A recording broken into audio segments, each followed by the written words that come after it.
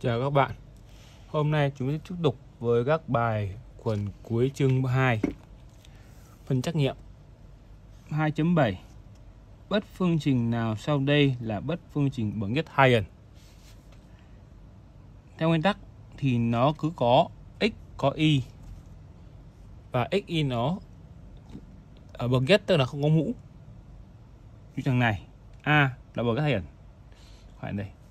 Thằng này bằng B, x bình phương cộng y bình phương nhỏ bằng 4 do x mũ 2 có bậc 2, do đó nó không phải là bậc nhất hai lần. Ở đây tiếp ta có x trừ y nhân với 3x cộng y lớn bằng 1. Ta biết rằng là khi ta có x xì với y này, x là x mũ 2, nó có là bậc 2, không phải bậc nhất, nó không được, nó không phải hai lần. Ta có tiếp y mũ 3 trừ 2 nhỏ bằng 0. Y đây mũ 3, do đó nó là bậc 3 chứ không phải bậc 2, không phải bậc 1, do đó nó không phải hai lần. Tóm lại, chỉ có câu A là bất phương trình bậc nhất hai lần thôi. Câu 2. Cho bất phương trình 2x cộng y lớn 3 khẳng định sau đây nào tôi là đúng. Cho lưu ý một cái ý nhỏ ở trong phần trước tôi đọc, đó là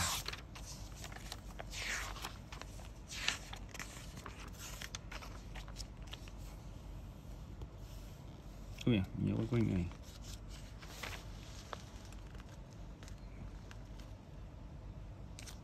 Vô số nghiệm nhỉ.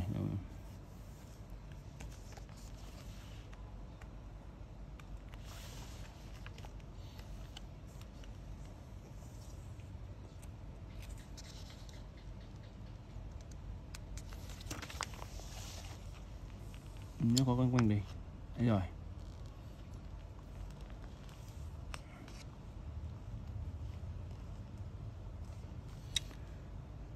Nó có cái này là cặp số x0, y0 được gọi là một nghiệm của bất phương trình bậc nhất hai ẩn ax cộng bi nhỏ bằng c nếu bất đẳng thức ax0 cộng b0 nhỏ hơn c là đúng.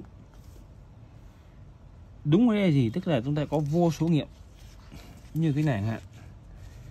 2x cộng y lớn hơn 3, chúng ta sẽ có một cái như thế này. Mình vẽ công trình ra. Bài 2.8 ta vẽ miền nguyện nó nhé.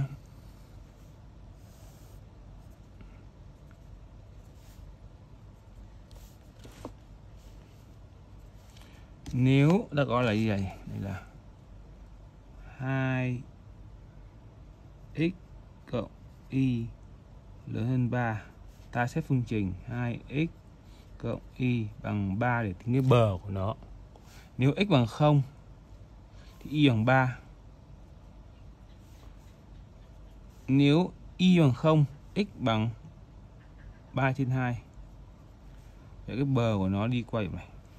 Đây cái bờ của nó. Trường hợp x cộng y lớn hơn 3, tức là nó sẽ nằm ở bên phải này. Đây. Còn vùng ở thế này là bỏ.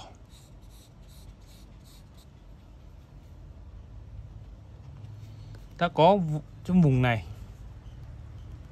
ta có vô số các đặc điểm thỏa mãn yêu cầu cho hệ yêu bất phương trình là ax cộng y lớn bằng 3. Do đó thì câu C bất phương trình đã cho có vô số nghiệm là câu trả lời chính xác. Nghiệm là một cặp. Bình thường cho hồi học cấp 9 nghiệm chúng ta là chỉ x thôi, nhưng đây là một cặp nghiệm thì nó vô số. Tiếp theo ta đến bài 2.9. Hình nào sau đây biểu diễn miền nghiệm của phương trình x trừ y nhỏ hơn 3? Chúng ta có lưu ý rằng chúng ta cần tìm được cái đường thẳng là bờ để phân định giữa bên có nghiệm và bên không có nghiệm. Thế thì ta đến bờ thế nào? Xét khi x trừ y bằng 3.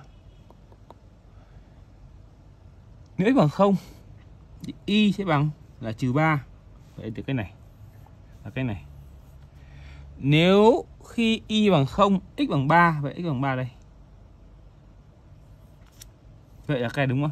Đã lên ở bậc bờ rồi.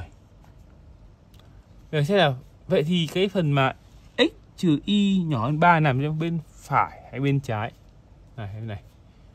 Bây giờ chúng ta sẽ xét tiếp, lấy trụ x bằng 0 sao? X bằng 0 trừ y bằng 0 bằng 0 nhỏ hơn 3, vậy thì cái vùng này là vùng nghiệm, còn vùng phía dưới này là vùng bỏ đi. Vậy đã chọn D là cậu chính xác. Tiếp theo, cho 2.10. Hệ bất phương trình nào sau đây là hệ bất phương trình bằng cách hai ẩn?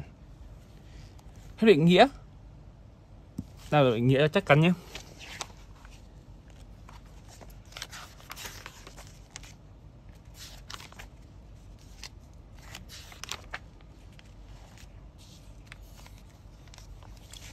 Hệ bất phương trình hai ẩn là một hệ gồm hai hay nhiều bất phương trình bằng cách hai ẩn.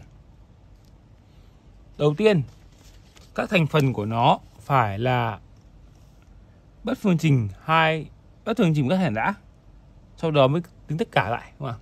Trường này, đây là bất phương trình bằng cách hai ẩn. Giữa cũng vậy, vậy nó là hệ bất phương trình bằng cách hai ẩn. Tiếp theo thằng B thì có y mũ 3 ở đây không phải là một bất phương trình bằng cách hai ẩn. Do đó thằng B không phải là hệ bất phương trình bằng cách hai ẩn. Thằng C tương tự như vậy, có y ở đây, một hình phương, mũ 2 không được. Ở D có x mũ 3 cũng không được, vậy chỉ có bằng A này thỏa mãn yêu cầu chúng ta thôi. Hai nhất chú ý đó là đầu tiên nó là hệ của nhiều bất phương trình, gồm nhiều bất phương trình lớn hơn 1 và các bất phương trình đó phải là bất phương trình bất hẹn. Chúng ta qua bài số 2.11. Cho hệ bất phương trình x trừ y nhỏ hơn 3 âm 3, 2y lớn hơn trừ 4, điểm nào sau đây thuộc miền nghiệm của hệ mình đã cho? Cái này trắc nghiệm chúng ta sẽ làm rất nhanh, cứ điền thẳng thôi. Ví dụ như là 0 trừ 0 nhỏ hơn âm 3, sai. Không trừ bỏ ra. B bằng 2 1. Đúng không? Âm 2 1. Ta thử xem nào. Cho âm y bằng 1. 2y bằng 1 lớn hơn 4 nào. Từ đây. Trừ 2 trừ 1 là trừ 3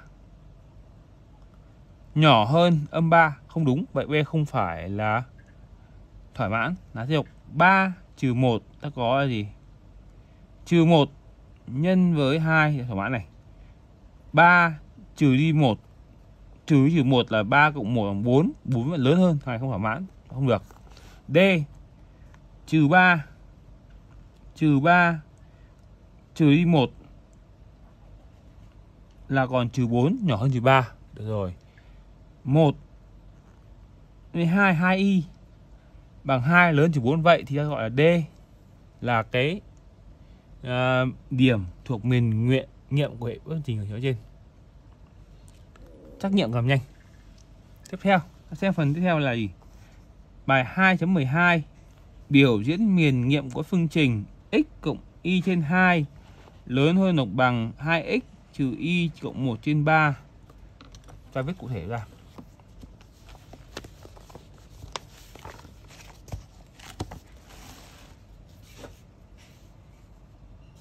Hai chấm 12 ta có bất phương trình là x cộng y trên 2 lớn hơn 2x trừ y cộng 1 trên 3 hơn bằng. Bây giờ chúng ta cần viết bất phương trình tương đương. Hãy nhân đảo dấu nhá, vì ở dưới đều là dương cả, đúng không? 2 nhân trên tương đương với 3 x cộng y lớn hơn bằng 2 nhân 2x trừ y cộng 1. Ta có 3x nhé.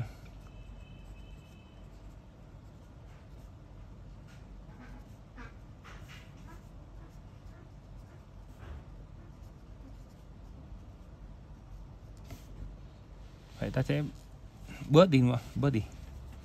Thay có ta có Đưa sang nào. Đây là x gì? Đưa thang phải bên trái nhé. Có là gì? Không lớn hơn bằng x gì? Trừ 5y cộng 2. Đó là bất phân môi trường của chúng ta. Bây giờ ta cần xác định miền nghiệm trên mặt phẳng tọa độ. Ta sẽ xét phương trình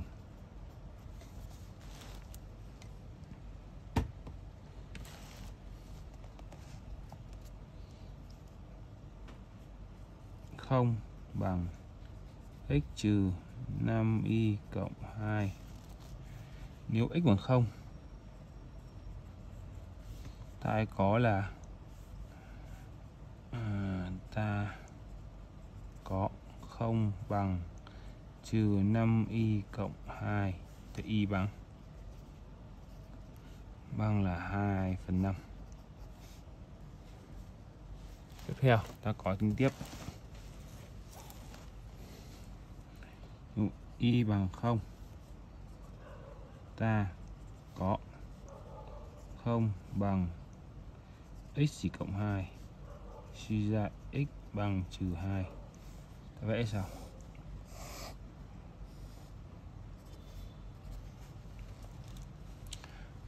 X bằng 0 trên cột này, y bằng 2/5, tức là 0,4 nè.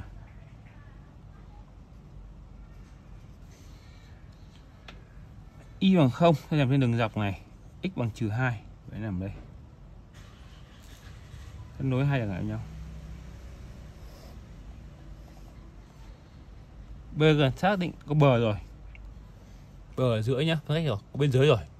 Ta xem là cái nghiệm ta nằm ở miền nào, miền trên hay miền dưới. Ta đưa hàng 00 này. 0 thay vào, 0 0 0 trừ đi 5 nhân 0 cộng với 2 thì bằng là 2. 2 phải lớn hơn 0. Vậy thì vùng này nó không phù hợp. Kết quả điểm nghiệm ta nằm ở cái vùng này. Trên này là xóa ở dưới. Phía dưới là xóa nha. Vậy là cận nào? Miền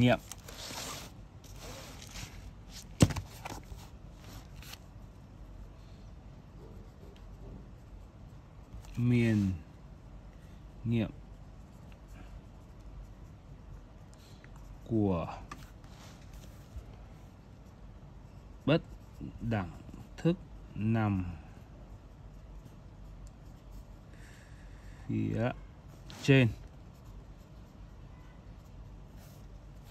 đường thẳng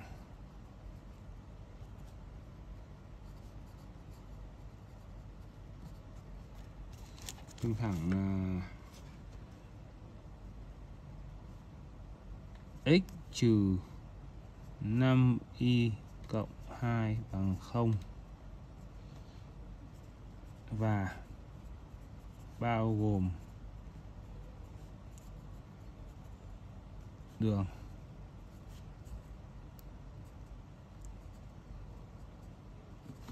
thẳng. Đó, vì ta có cái dấu là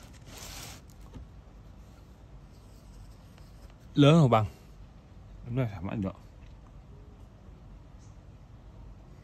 Anh nhầm, số nhầm. Ở phía dưới chứ, vì ở đây có nhầm, vì ta nhỏ là 0. Ta làm phía dưới này. Không, đúng không? Nó không phải làm trên. Phía trên. Rồi. Tiếp theo chúng ta chuyển sang bài 2.13. Tương tự như vậy, chúng ta sẽ vẽ ra 2.13. Nó có hệ phương trình x cộng y hơn 1 và 2x trừ y lớn bằng 3. Tạm xét như vậy thôi. Vậy là vẽ thẳng x cộng y nhỏ hơn 1. Vậy là khi x bằng 0, y bằng 0, y bằng 1, y bằng 1 bằng nhau. Đây đường thẳng. Xác định xem là điểm 0 này có thuộc cái miền này không nhé. 0 cộng 0 bằng 0 nhỏ hơn 1. Vậy nó thuộc cái miền đó, phần miền trên coi bỏ.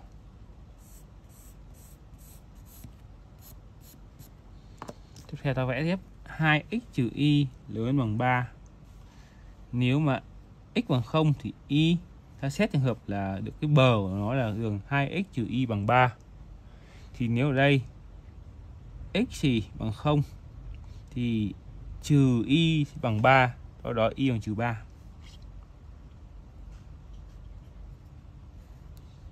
Còn nếu mà y bằng 0 thì x sẽ bằng là 3 trên 2 tâm phẩy 5. 3/2. Kẻ đường thẳng qua. Xong rồi. Bây giờ xét xem cái điểm 00 này nó có nằm trong tập miền nghiệm không nhé. Hay 0 vào đây, 0 với 0 trừ 2x, 2 0 trừ 0 bằng là 0. Vẫn phải nhỏ hơn 3. Đó cái miền mà chữ 0 không có thuộc cái miền cái cho phép. Đã xóa hết những cái miền này đi. Vậy thì cái miền nằm lọt thỏm ở đây, cái miền này, giữa hai đường này. Đó. Thỏa mãn yêu cầu. Chúng ta ghi sau. Kết luận nhé. Miền nghiệm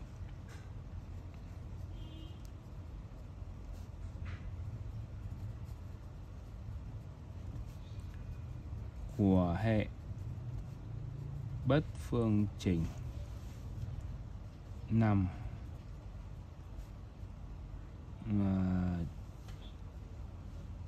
phía dưới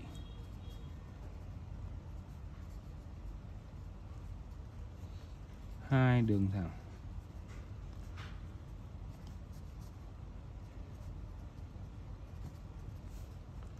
x cộng y bằng 1 và 2x trừ y bằng 3 bên dưới hả không?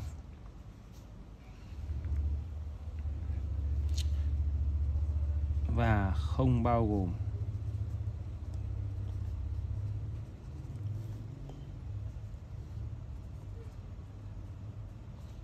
đường thẳng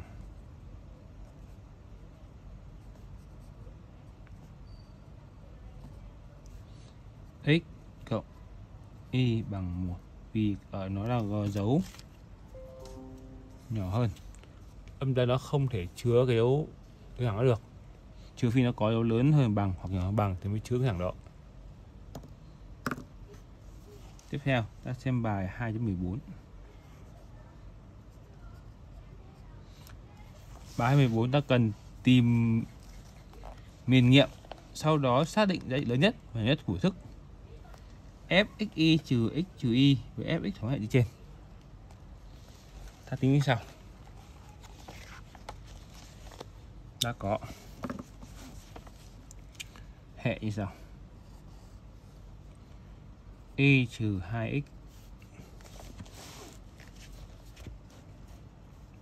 nhỏ hơn bằng 2, y nhỏ hơn bằng 4, x nhỏ hơn bằng 5 và x cộng với y lớn bằng trừ 1. Ta vẽ thêm nào.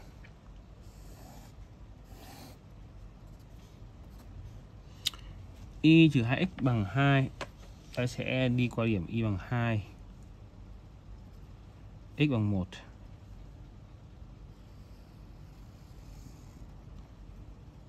Đây. Tại điểm đó thì hay nào, điểm 00 đi. 00 trừ 2, vậy là cái phần trên này bỏ. Bỏ phần trên này là bỏ. Y nhỏ hơn 4. Tức là khoảng 4 đây. Y nhỏ hơn 4, y bằng 4 đây. Y nhỏ hơn 4, 1, 2, 1, 2, 3, 4, đây là 4 đi. Đây là cái mục này. Đây là 4. Y nhỏ hơn 4.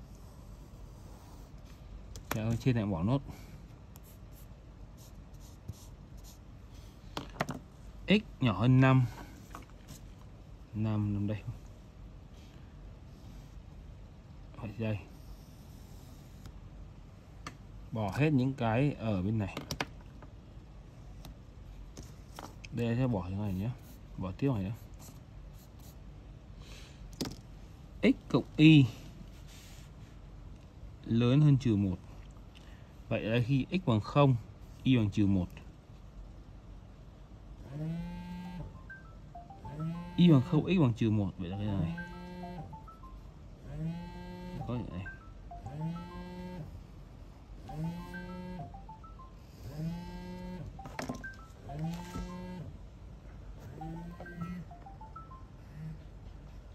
Vâng ạ. Vâng. Tiếp tục nhé. Ta tiếp luôn. Và sẽ tiếp theo là đây. Vậy thì ta xác định xem là điểm 0 này, đằng này nó là thuộc miền nào. Nếu 0 0 lớn thì một, vậy ta cái miền phía dưới này bọn bỏ. Và cái miền nghiệm của nó sẽ là điểm này, điểm 1, điểm 2, điểm 3, A, B, C. Vậy chúng ta sẽ tính là xem là cái điểm đó thì fx nó sẽ thỏa mãn nào là nhỏ nhất. Bây giờ ta sẽ tính nhá. Tại điểm này này, điểm này là giao giữa đường này với đường này. Tại đó y bằng 4 thì y x bằng nhiêu? Tại điểm này, điểm B đi. Tại đó y bằng 4, x sẽ bằng là 4 x 2x bằng 2. Vậy x bằng cái đấy nhỉ? Bằng 1 à? Bằng 2x bằng 2 bằng 1. X bằng 1 rồi xong. Điểm A y bằng 4, x bằng điểm này. Này bây giờ đằng này. X bằng 4, y bằng trừ y bằng 4, x bằng trừ 5. Thấy không? Thay vì này ta có là y bằng 4 đây, trừ 1, vậy ta có là trừ 5. 4. Còn điểm C ở đây là giao giữa hai đường này với nhau. Giữa thằng này với thằng này. Ta sẽ giải hệ. Y trừ 2x bằng 2 và x cộng y bằng trừ 1 nhân đôi ở dưới cộng vào. Đấy, tương đương với hệ gì? Y trừ 2x bằng 2. Đây là 2 x cộng 2y bằng trừ 1. Ta cộng hai với nhau vào để giảm x đi, ta còn 3x. Cộng nhé, có 3x 3y bằng 1. Vậy y bằng 1/3. Suy ra x bằng 1/3 y 1/3, vậy là bằng 4/3. Vậy ta có điểm điểm C, tọa độ là sao lại nhỉ? 4/3 1/3. Thay lại hơi nhầm đấy. 3y bằng 1 trừ 1 nhỉ. Cộng với nhau luôn. Đó, bằng trừ 3 chứ.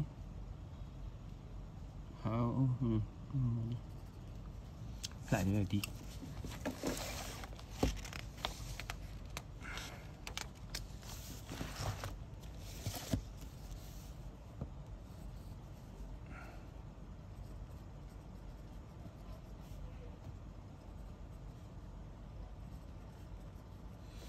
Ta cộng nhân với 2 giảm x đi, ta có tương đương với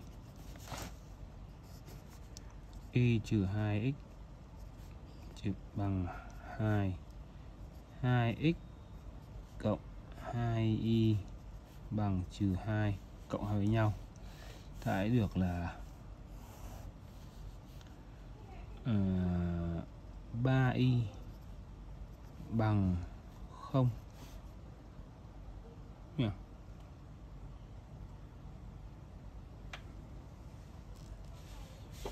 2 bằng 0, vậy y bằng 0. X gì? X sẽ bằng là x bằng trừ 1. Sao lại nhỉ?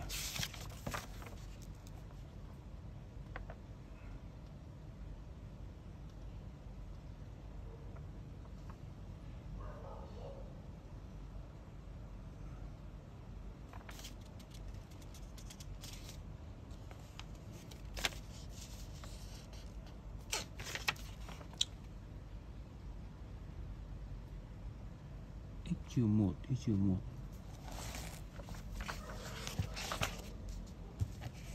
Nhầm nhỉ?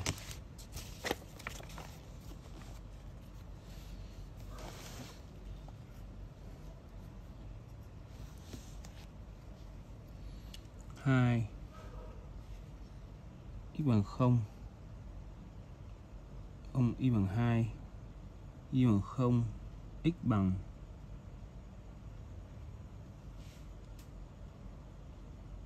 nhầm, y trừ 1 chứ. Này đúng này. Mình vẽ lại này. Các bài vẽ lại và tính toán nhầm chỗ này. Lại bài số 214 nhé. Lại 214. Cộng trừ sai chút rồi. 2.14 ta có là lại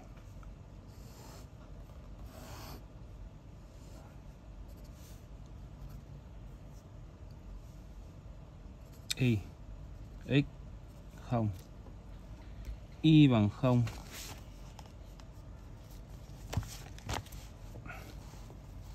trường hợp là đây, y trái bằng 0, y trái x bằng 2. Nếu y bằng 0, x bằng trừ 1, x bằng 0, y bằng 2. Đường này xét điểm 00 nó có thuộc mình nghiệm không? 00. Vậy ta bỏ phần bên trái, từ bên phải. Tiếp theo chúng ta sẽ vẽ tiếp với y nhỏ hơn bằng 4. Vậy là phần 4 trên bỏ 4 đây. 4 đây. Y bằng 4. Phần trên bỏ hết. Tiếp theo chúng ta sẽ tiếp là x nhỏ hơn 5, 145, 5 đây. Vậy phần 5 này. Thằng này đây là bỏ. Tiếp theo x cộng y bằng trừ 1, x bằng 0, y bằng trừ 1. Y bằng 0 ở chỗ đây này.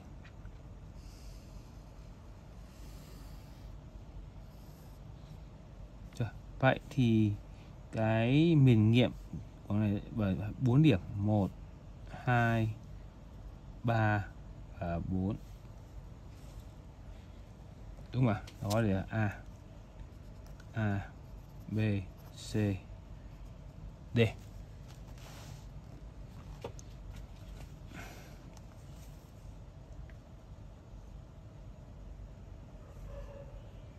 Điểm 00. Rồi.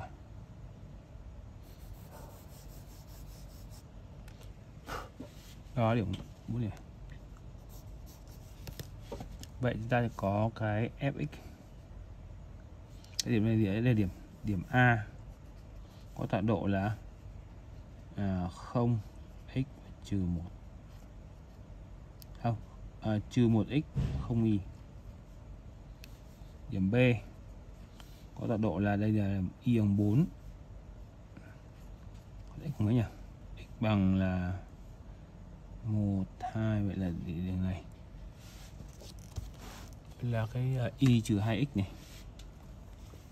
Y trừ 2x. Y bằng 4, 4 trừ đi 2x. 4 trừ 2x bằng 2. Vậy thì x sẽ bằng là 2x bằng 4, 2x bằng 2, x bằng 1. Tiếp theo điểm C điểm C đó chính là 5 và 4. Giao giữa cái trục x bằng 5, x bằng y bằng 4 này. Điểm D nằm trên trục x bằng 5 và giao với cái đoạn đường thẳng là x cộng y lớn bằng trừ 1. 5 mà cộng với y bằng trừ 1, vậy thì y sẽ bằng trừ 4. Trừ 6 nhé. Trừ 6. Vậy đây chúng ta có fx y bằng là trừ x trừ y. Thì ta sẽ tìm thằng nào min thôi. Nếu A 1 0 thì có là gì? Là cộng 1 trừ đi 0 bằng 1. Địa điểm B có là trừ 1 trừ đi 4 bằng là trừ 5. Địa điểm C hàm giá trị nhiêu? Là trừ 5 trừ 4 bằng trừ 9. Tiếp theo điểm D ta có là trừ 5 cộng trừ 6 bằng trừ 5 cộng 6 bằng 1. Vậy thì ta có là cái min của nó tại điểm C, còn mắc của nó bằng 1 thì có thể tại điểm A hoặc tại điểm D, tùy ý chúng ta. Cảm ơn các bạn đã chú ý đón xem. Chúng ta quay lại bài 2.15 trong video sau.